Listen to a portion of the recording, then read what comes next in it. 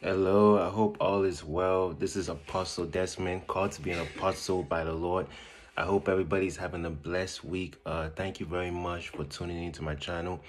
I hope all is well. So before I get to my message, let us pray. In the name of Jesus, in the almighty name of Jesus, Heavenly Father, I thank you for this day. I thank you for my people, for my family, for my schools. I thank you for whoever has come live, Father Lord, to watch this sermon, to listen to the word of God. Rakata mo shanda mo shanda mo shanda mo. Yekema yekema yekema. Rakata rakata rakata. Yekemo se. Shanda mo shanda mo shanda mo. Yekema yekema yekema.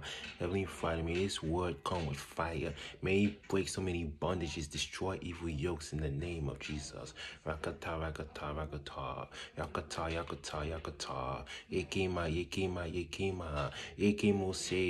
Shanda mo, shanda mo, shanda mo. Rakata, rakata. Heavenly Father, I pray you bless this word, Heavenly Father, that I speak from you, Heavenly Father, that you minister the word, that you minister, that it shall flow, that it shall set so many free. Heavenly Father, I pray that this word, they shall not harden their heart to it, but they shall take heed in the name of Jesus. May this word bear much fruits. Rakata mo, shanda mo, shanda mo. Yelima, yelima, yelima. Ekemo se. Rakata, rakata, rakata. Yakata, yakata, yakata. Elima, elima, elima.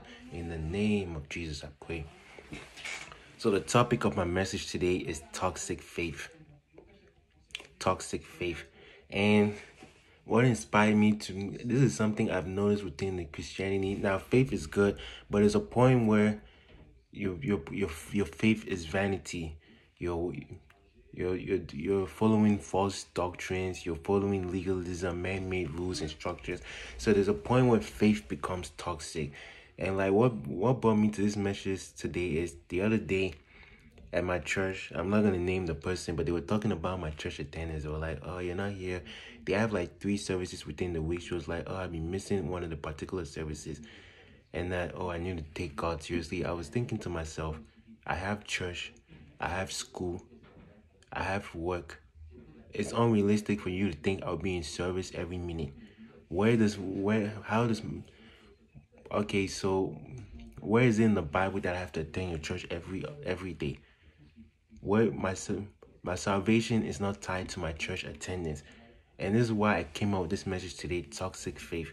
So my first point is we aren't saved by works, but by the grace of God and by faith. My second point is vanity worship, legalism. My third point is balance. So this sermon today, toxic faith, is a very powerful sermon that will set so many free. So my first point, we aren't saved by works, but by faith in God's grace. It's important to remember that Jesus had died for us, and for whoever believes shall be saved. See, it's first by the grace of God, by his sacrifice, not by our own works that we're saved. A lot of people don't understand that point. Works is good, it's important, but it's by the grace of God, it's by our faith. So let's look at a few Bible verses. Let's look at John chapter 6, verse 28 to 29.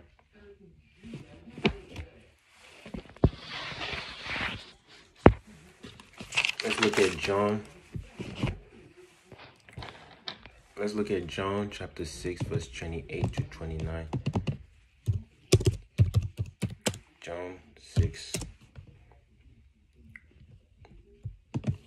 John chapter 6, verses 28 to 29. So it says, "Then said they unto him, What shall we do that we might work the works of God? Jesus answered and said unto them, This is the work of God, that ye believe on him who he hath sent." You see, it first starts off with belief. This is what people don't understand. It first starts off by belief. Not who goes to church the most, not who. Church has become like a competition of who can fast the longest, who can come in the most fanciest outfit. It first starts by your faith. It first starts off by your faith. Let's look at Ephesians chapter 2, verses 8 through 9. Ephesians chapter 2, verses 8 through 9. Let me go to that verse. Ephesians 2, verse 8 through 9. And we're looking at the King James Version. It says, "For it is by grace you have been saved, through faith, and this is not from yourself. It is the gift of God, not by works, so that no one can boast." You see, we're saved by grace and faith. We need to first understand that we are walk with God. We're saved by grace and faith, not by our works. So all this, let me pray the longest, or if I don't attend church, I'm not saved. No, God, you're supposed to fellowship.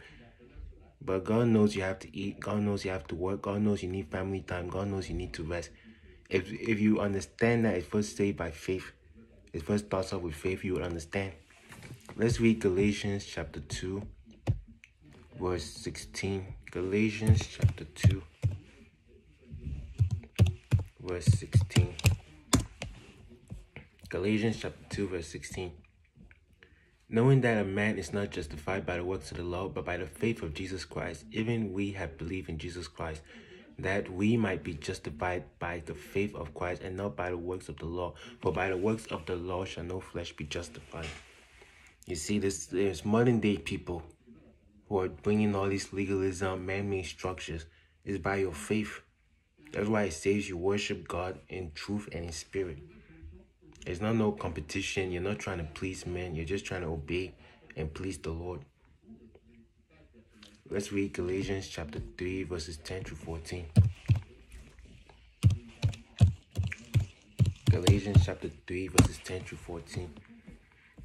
It says, "For as many as are of the works of the law under the curse, for it is written, Cursed is everyone that continueth not in all things which are written in the book of the law to do them.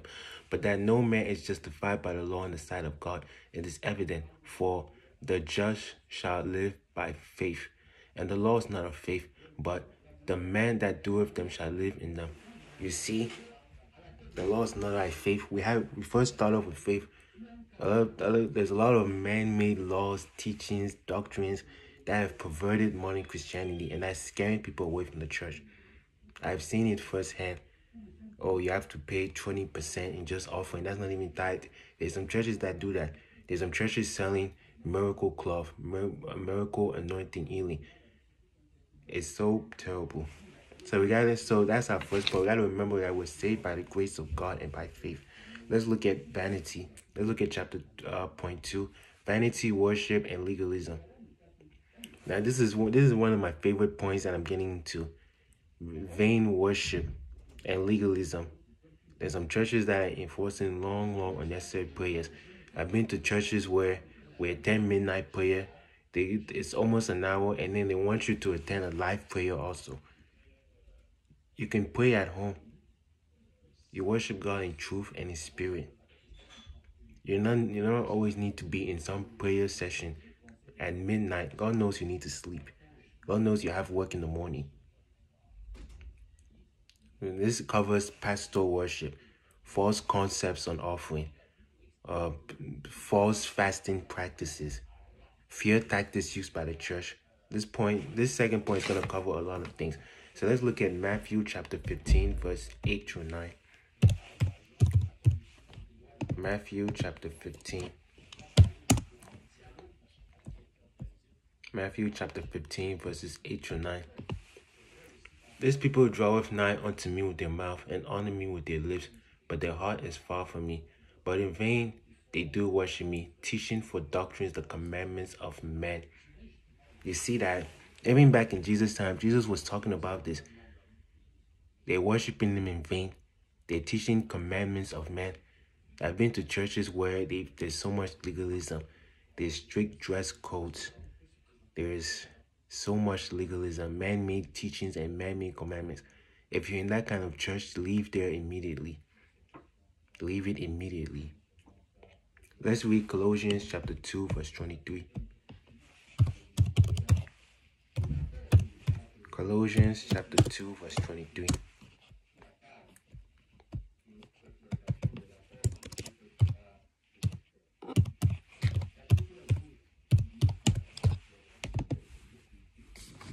Colossians chapter 2, verse 23. It says, "Which things have indeed a show of wisdom in will worship and humility, and neglecting of the body, not in any honor to the satisfying of the flesh." You see, we're supposed to worship God in truth and in spirit. We're not worshiping Him in flesh. We're not. Christianity is more than just being in a building. Yes, church is important, but Christianity should be a way of life. You worship Him in humility and wisdom. There's some people who feel like if they don't pray loud enough, God is not going to hear them. There's some people who feel like if they don't use vain repetition, God is not going to answer their prayer. There's some people who feel like if they don't give their life, if they don't give 90% of their income, God is not going to bless them. God is not going to bless me. That goes into things like prosperity gospel, where people feel like if I keep giving more and more money, God will bless me more financially abundantly. God never promised that. He doesn't owe us any of that. He doesn't. There's prosperity in the gospel, but God is more focused on your soul, your salvation. Let's read Matthew chapter 23, verses 23 through 28.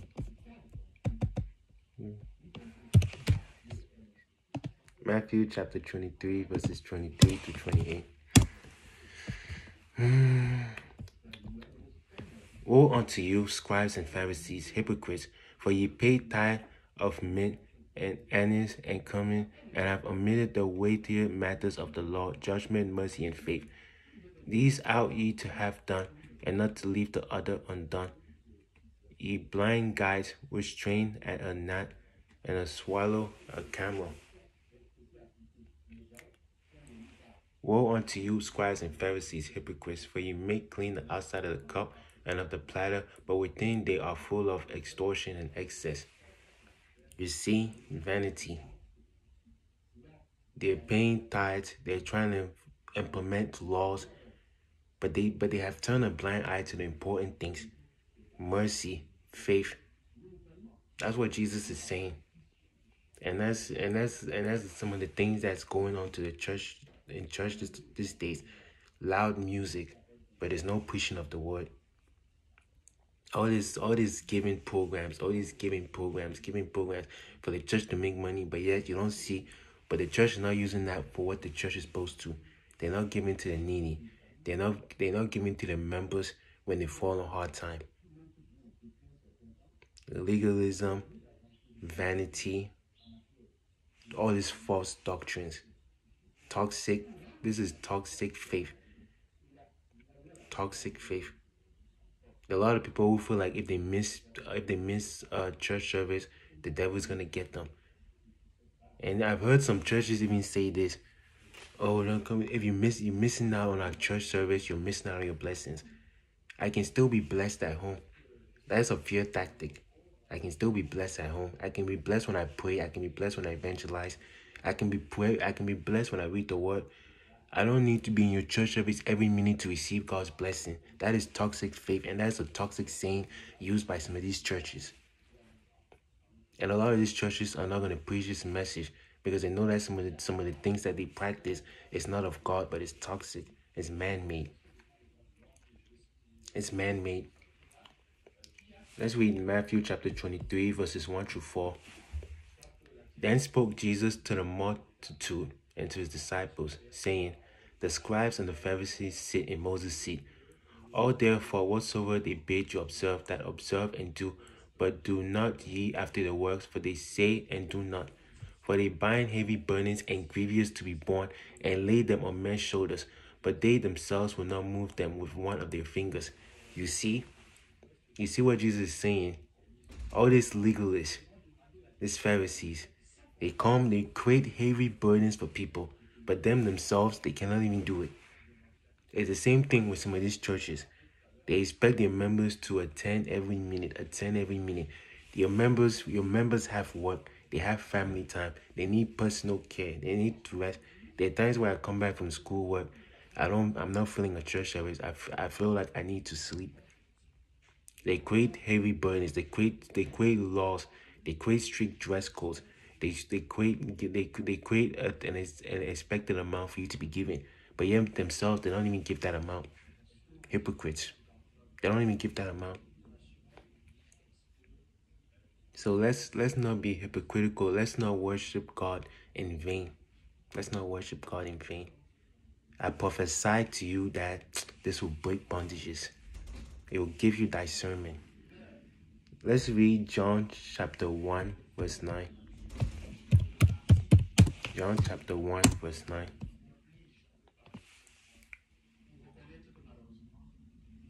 John chapter 1, verse 9. No, that's not the verse. Let's read Galatians chapter 7, verse 16 to 20.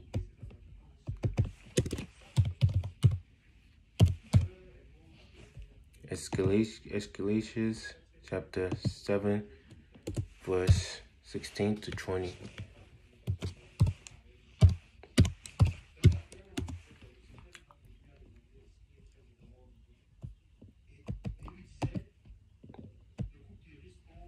Galatians chapter 7.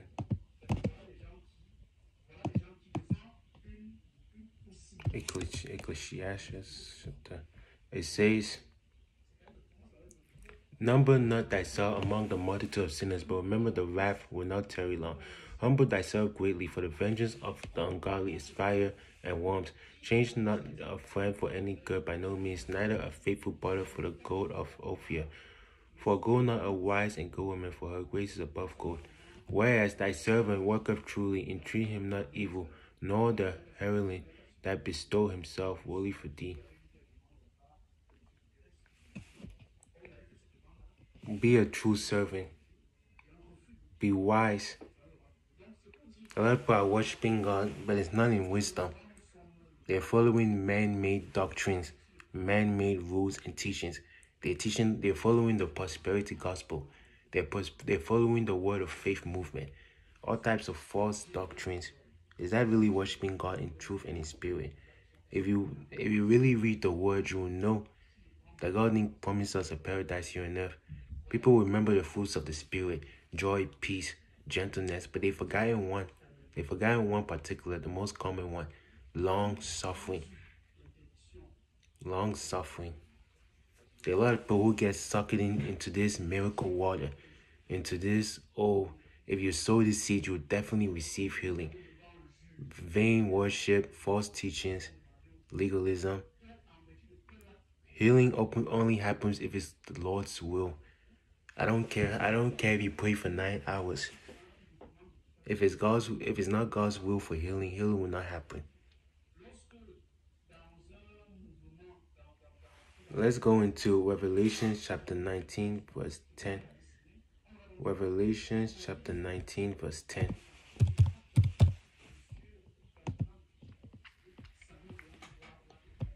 Revelation chapter 19, verse 10. "And I fell at his feet to worship him, and he said unto me, See thou do it not. I am thy fellow servant, and of thy brethren that have the testimony of Jesus. Worship God, for the testimony of Jesus is the spirit of prophecy." You see, the only person your worship should be going to is our Lord and Savior Jesus Christ. Another point in this message is, in toxic faith, is there's some people who put the pastor on the same level as God. I'm also called to serve. Pastors, your apostle, your prophet, they're all just servants of God. Yes, you can honor them. You can give them that honor. But at the end of the day, there's a difference between honor and worshiping.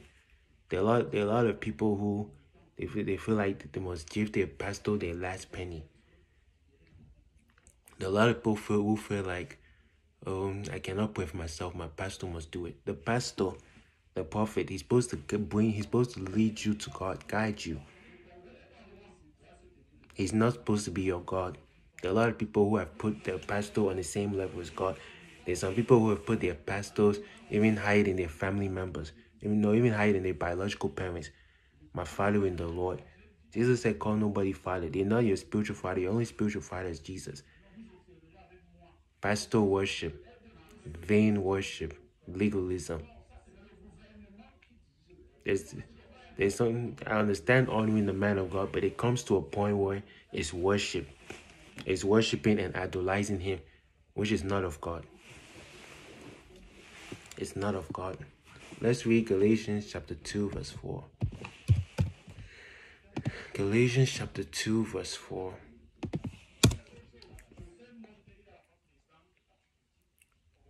And that because of false brethren unawares brought in, who came in privily to spy out our liberty which we have in Christ Jesus, that they may bring us into bondage. You see, Paul was talking about men who have came, they've caused division, and they've come to pervert the gospel.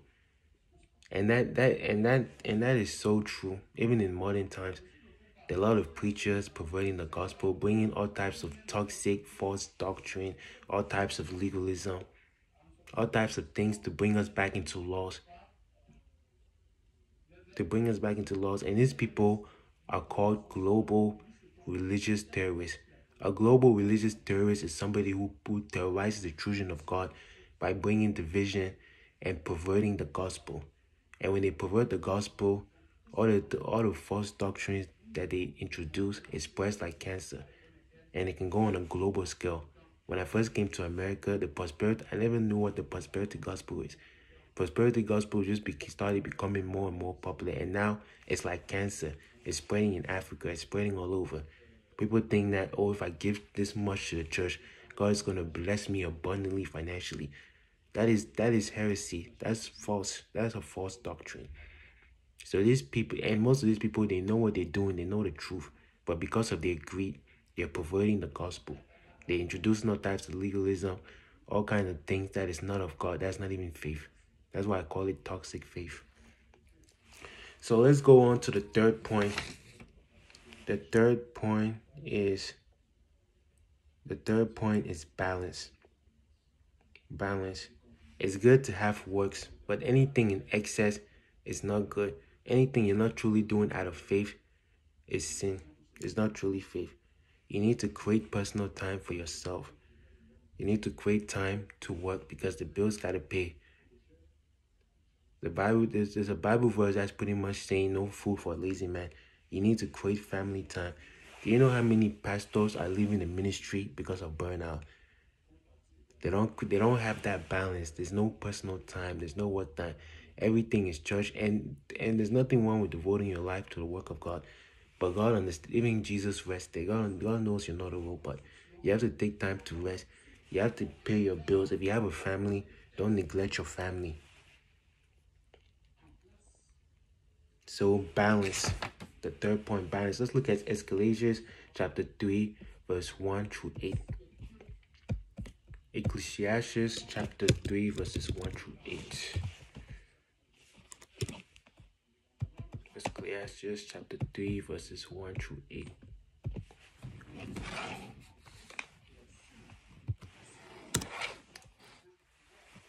Verses 1 through 8. Hear me, your father, O children, and do thereafter that ye may be saved. For the Lord hath given the father honor over the children, and hath confirmed the authority of the mother over the sons. Whoso honoureth his father maketh an atonement for his sins, and he that honoureth his mother is as one that layeth up treasure. Whoso honoureth his father shall have joy of his own children, and when he maketh his prayer he shall be heard. He that honoureth his father shall have a long life, and he that is obedient to the Lord shall be a comfort to his mother. He that feareth... It is Ecclesiastes.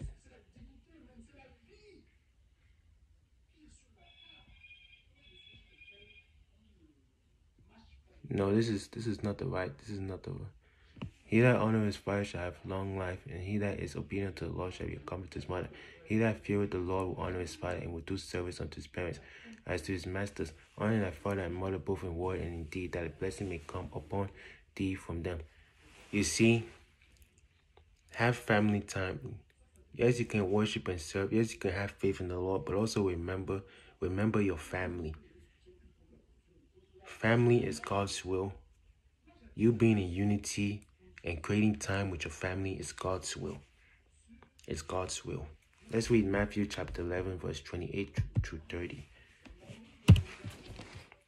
Matthew chapter 11, verse 28 to 30. Matthew chapter 11, verse 28 to 30. It says, Come unto me, all ye that labor and are heavy laden, and I will give you rest. Take my yoke upon you, and learn of me, for I am meek and lowly in heart, and ye shall find rest unto your souls. For my yoke is easy and my burden is light. You see, Jesus' yoke is easy and light. If you constantly feel overwhelmed with church ministry, with your work with God, then you're not truly walking by faith. Because if you're truly following Jesus, you should understand that his yoke is easy and his burden is light. Jesus is not going to burden you with long prayers. He's not going to burden you with unnecessary fasting periods. In Escalations, they say there's a season for everything. Season to mourn, season to bury, season to be born for marriage. There's a time for everything. There's a time to rest. There's a time to do the work of God. There's a time to practice your faith. But if you constantly feel tired, overwhelmed with ministry stuff, with church stuff, with your walk with Christianity, then most likely you're not walking by faith. You're either walking just by works, or you're either walking in vanity, or you're after walking to just serve your pastor, or to maintain an image. Because when you're walking with Christ, you will not feel heavy burden. You will not feel heavy burden. Let's read Hebrews chapter 4, verse 9 through 11. Hebrews chapter 4, verse 9 through 11. Hebrews chapter 4, verse 9 to 11. There remaineth therefore a rest to the people of God, for he that is entereth into his rest, he also hath ceased from his own works, as God did from his. Let us labor therefore to enter into that rest, lest any man fall after the same example of unbelief. You see, there's rest in God. Even God rested when he made the earth, the heavens. He rested. So at the end of the day, with truly follow the example, we also should know that there should be rest in the Lord. There's a time to go to church. There's a time to pray. There's also a time to eat. There's also a time to fast. So there has to be balance. A lot of people are missing balance in this life, and that's what's scaring a lot of young people away from Christianity. So all this legalism, all these false doctrines, all this vain worship, all this come to church every day, all this no time for yourself, that is not of God. God understands you have to work, pay bills. God knows you need family time, you need sleep. Toxic faith is a serious thing killing Christianity. Let's read Psalms chapter 107, verse 2. Verse 2. It says, "It is vain for you to rise up early, to sit up late, to eat the bread of sorrows, for so he giveth his beloved sleep." You see, God gives us rest. Rest. Rest. People think that, oh, I have to pray all day. I have to read the Bible all day in order to remain right with God, in order to grow spiritually. You set a little time for prayer, for Bible reading. But don't follow man doctrines, and which put such a heavy burden and load on you. Do not. God understands you're human. A lot of people, they want to be very spiritual, but they also neglect neglect their fleshly needs. Your body needs to eat. I remember one time reading an article. Somebody wanted to imitate Jesus and like fast for 40 days and 40 nights. And I heard that they started having all sorts of illness. I think they might have even died. That is toxic faith. That is toxic faith. Me, I try to fast once in a while. If it's something, it depends on what I'm fasting for. Maybe it's strength. Maybe it's to break a habit. Maybe it's for more discipline. But I'm not just gonna every minute just fast 40 days for every faith for no reason. Just to appear holy or to make myself feel super holy. See, a lot of people are following God in vanity. They're practicing toxic faith. They're not practicing true faith. Let's read John chapter 4, verse 23 to 24. John chapter 4. John chapter 4, verses 23 to 24. it says, "But the hour cometh, and now is, when the true worshippers shall worship the Father in spirit and in truth. For the Father seeketh such to worship him. God is a spirit, and they that worship him must worship him in spirit and in truth." You see, we worship him in spirit and in truth. We don't worship him to be seen.